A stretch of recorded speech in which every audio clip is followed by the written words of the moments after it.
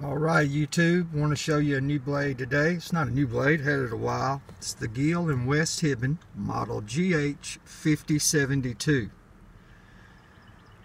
I don't know if you can see this, but this is where the model number is. It's written right on the spine. I thought that was pretty cool. A really neat blade. There's Gil and Wes hibben design. There's a blade catcher on the back. Really generous finger choil right there. Knife feels really good in the hand. This would make a good thrusting knife. Beautiful wood scales. Just a wicked lanyard hole pommel on the end. Blood filler in the middle. Look at those grind lines. That is truly beautiful. This is an awesome knife. It's a full tang knife. It's built really, really well. I love this knife. I saw Cowboy get one, and it was a hibben that I didn't have, and after I saw his, I knew I had to have it then. Just wanted to show you a quick one.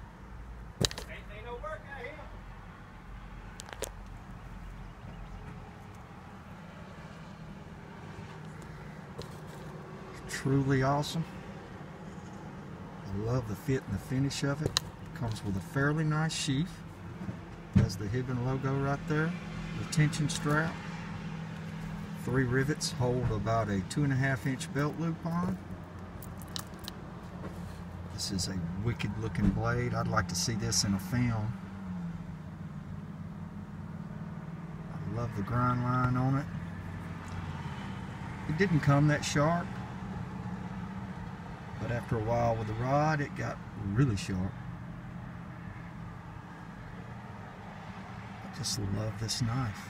I would have liked for it to have been about 1 inch longer. That would have really been something. But I hope you guys enjoyed the Gil and Wes hibben GH5072. If you don't have it in your hibben collection, you may want to add it. It's a good one. Thanks guys, and have an awesome day. More to come.